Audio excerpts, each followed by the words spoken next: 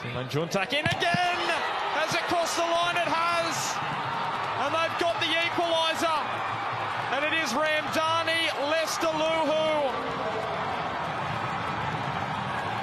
That goal will mean a lot for those travelling fans. Salvation for Persija Jakarta. Well, the last corner driven in, this one curled, and the Newcastle Jets just don't deal with it at all. It's a great header, the second consecutive such. Now this time the Newcastle defender on the line, Daniel Georgievski, cannot head the ball clear. And Newcastle only with themselves to blame.